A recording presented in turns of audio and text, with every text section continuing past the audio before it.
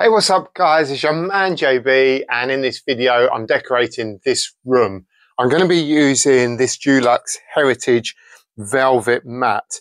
Now, I have used this a lot in my house and I've got to be honest, it really is a lovely paint. So the reason I'm using it in my bedroom as well.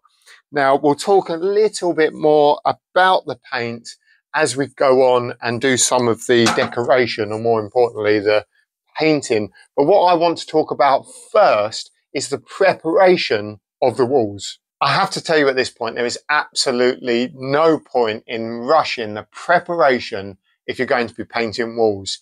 I guess it's really easy just to walk into a room and think, yeah, that looks okay, throw a bit of paint on and hope for the best. Now, what you'll notice here are lots of white patches where I've had to fill some small holes, some big holes, some big gashes and little dents and some cracks down the side here. And right now, this is really super smooth and this is completely ready to paint. So what I've done with these is I've dug out any loose material. This is dry line, so this is plasterboard.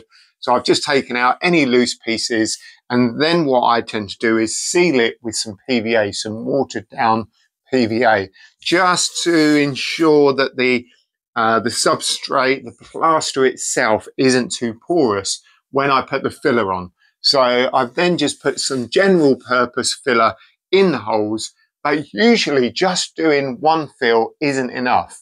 So after the first filler has dried, I give it a rub down and then I go over it with a plaster skim or a very fine filler, and that just allows it to be rubbed down once that's dry, and that really does give you a super smooth finish. But that's not where I stop, because what you don't really want to do is to put new paint over any large areas of filler, because the filler itself is still going to be quite porous. And one of the issues you can have is when you put the paint over the filler, a large area of filler, it can peel off quite easily once it's dry. Now, what you may notice here is there's almost some kind of watermarks around where I've put the filler. And this is because once I've done the skim or the fine filler and I've rubbed that down really smooth, I then go over it with the PVA again, just to seal it and ensure that the paint, when the paint goes on the wall, doesn't sink in to the filler too much and therefore end up peeling later on in the day. Because let's face it, you decorate a room, you want to walk away. You don't want to come back a couple of weeks, 3-4 weeks later, and then you start to notice where it's peeling. So this is one of my top tips when filling holes. Now, something really small, something like this down here, this is a really small little dent in the wall. That's not really going to make a lot of difference. But if you've got something like this or larger areas where I've actually tried to level out the wall here, then you definitely want to put that on. So I can safely put the paint on the wall now, knowing that this is sealed and it's not going to peel off. Before we get started, let's take a quick look at the tools I'm going to be using for this job. So to roll the walls, I'm going to use this 9-inch roller. It's a very soft medium pile roller, and this is going to be absolutely ideal for this paint because this is a velvet finish. You want a nice, smooth, relatively short pile roller. So I've used this before in the past, and I know this is going to give me a really, really nice smooth finish. So this is going to be for the main parts of the wall. Now I'm going to use a mini roller. You don't have to use a mini roller, but I like to use these in the reveals. I've got 2 Velux windows. I've got this window here. I've got reveals there. So I like to use a mini roller. But what is important, that you choose a roller sleeve on a mini roller that's the same as your bigger roller. I've also got my long handled mini roller, and this has got just an old roller on it. It's very thin, but this is my absolute go-to when I am painting behind radiators, because unfortunately this one doesn't quite go behind without getting the radiator covered in paint, where this one is so thin I can get right behind there and no one will see where I've stopped painting, which is always the important thing. And finally, I'm using a 2.5-inch angled brush. Now, I like to use an angled brush. I do find that once it's all primed up and you've got the paint on the brush, you can really get into those corners nicely with this type of brush. Now, you could cut in with a smaller brush or a bigger brush, but I find a 2.5-inch is absolutely perfect for cutting in. So this is just really my go-to brush at the moment. But we will check out some cutting in once we get started. So they're the tools I'm using. This is the paint, lovely Dulux Heritage Velvet Matte paint. You're not going to know what colour it is just yet, although this might give you a bit of a clue. So let's open it up, give it a stir, pour it out, and let's get started. So we'll just give this a bit of a stir. Always stir your paint, even if you think that the paint doesn't need stirring. Always use a paint kettle. Don't be tempted to use the tin. It's too big, there's too much paint in it, it's heavy, you run the risk of it falling over, and it's just not cool. Make sure we get plenty of paint into the brush, and off we go. Now this paint is really smooth. However, to get a consistent finish on all surfaces, what I like to do is with the mini roller just to go over this to get rid of those brush lines. Just makes it look that little bit better. Now, what I would also say is don't worry too much about getting your cutting in absolutely perfect on the first coat of paint, because when you come back for the second, you can just fill in any small areas that weren't quite right.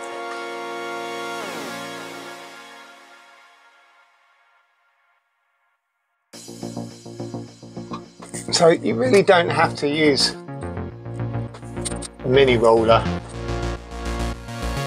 but it can just make it look that little bit better. If you don't do it on the first coat, I'm definitely recommending it. Do it on the second.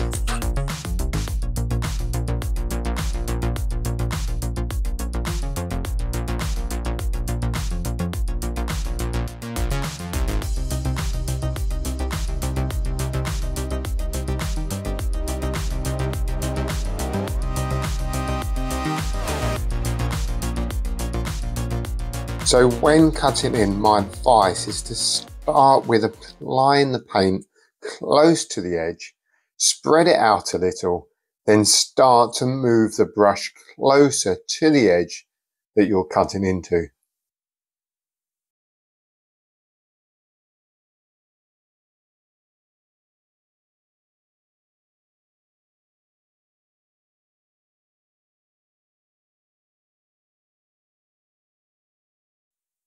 Now, what you will tend to find is if you go a little bit faster, you can get a straighter line. If you go too slow, it can become a lot more wobbly.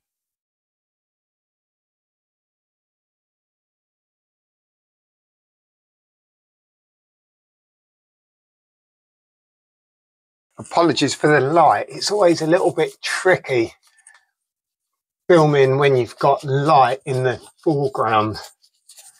So but here I've done the cutting in and just going over it with my mini roller.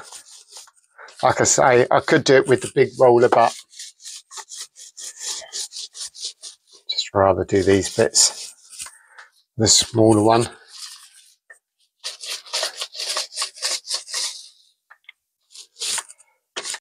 So here's the best bit. Once you've done all the cutting in, is you can go over it with your big roller.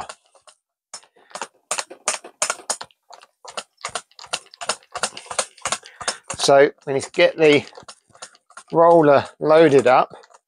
It takes a little bit longer when it's a fresh, new or clean roller. It takes a little while to get primed up, but only a few times on the wall, and then we're good to go.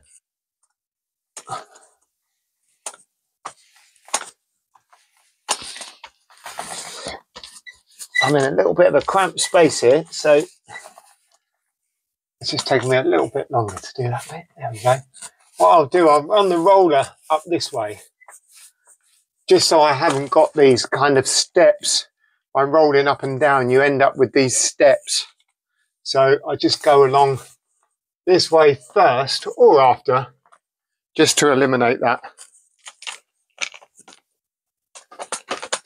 Now the coverage on this, with this paint, is absolutely fantastic. I mean, this is the first coat, and you could almost get away with not doing a second coat. But we always will. We'll always do that second coat. Back roll it a little bit, just to make sure there's no areas of excess paint. Oh, it's looking a bit brown.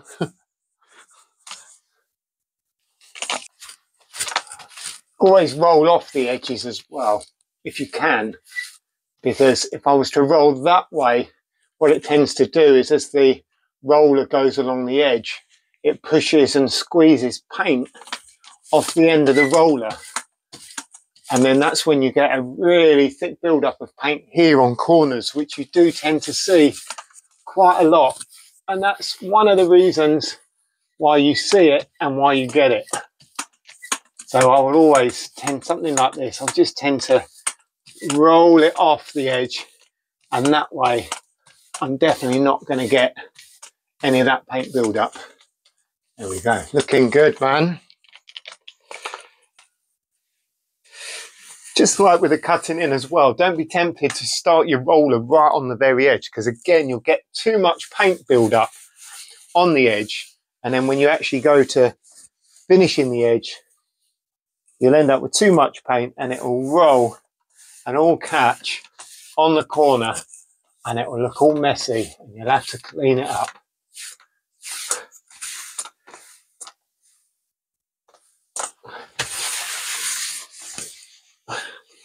Now this room in particular, you know, there's no real big walls, so it's all a little bit more fiddly with different angles of the roller and so on. If it was just one big wall, it would be straight up and down, going along like that, no problem, really quick.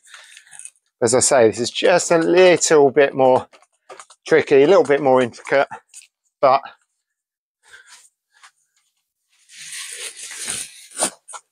come round and do it with my left hand here.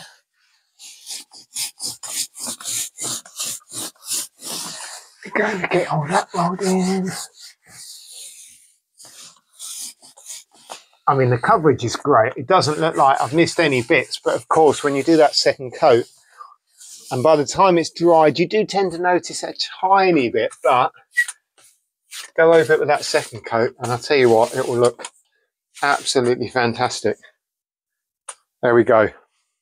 So I've done the first coat on all the walls, as you can almost see, and I've done all the cutting in again. Now, you would almost imagine that this is the second coat. The opacity of this paint is absolutely amazing, and the coverage, it just goes so far. But it is only the first coat, so I'm going to throw a second coat on there, and we'll see how lovely and smooth and velvety it looks.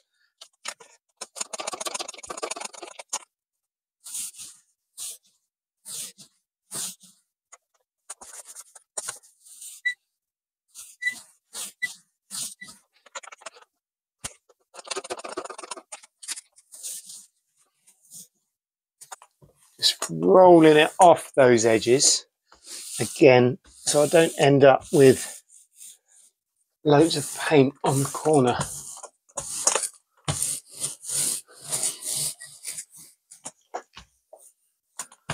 It's so angled and with bits and pieces on these walls.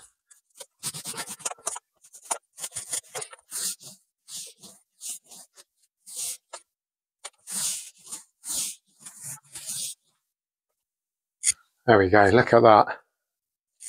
It's drying really quickly. It's very warm today.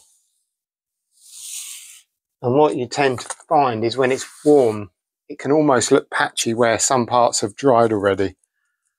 But no, that's all covered and drying already.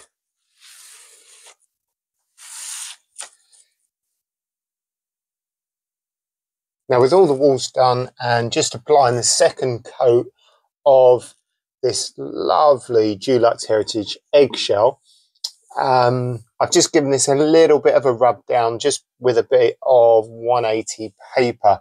As I said already, I painted this before the carpet went down. I haven't got to get right down into the bottom of the skirting there, but I have taped it down so I can get quite far down, because there are just a couple of little scratches there. So I'm going to go ahead and get this bit painted. Now, I am using a 2-inch brush to do the skirting, but what I like to do, particularly with bits of skirting like this, where you've got a very thin lip on top, I like to use a sash brush just to get that top line, because you can get the tiniest amount of bristles along the top there and get a nice crisp line along there. So I tend to get that first, being a little bit careful with this kind of skirting, because you can end up with too much paint on this bit just here, and then you look at it a bit later and it starts running. But just take your time running along here. You can do this with whatever brush you are using to paint the skirting, but it does just make it a little bit more tricky. And as I say, this really does allow you just to get that top bit painted, and it really does give you a lovely crisp finish. So once we've done that bit, I will take my brush and just brush all that in. I do just need to get the very end of that skirting painted at the top, and that's where using an angled brush is quite nice, because I can just use the very tip there to start it off.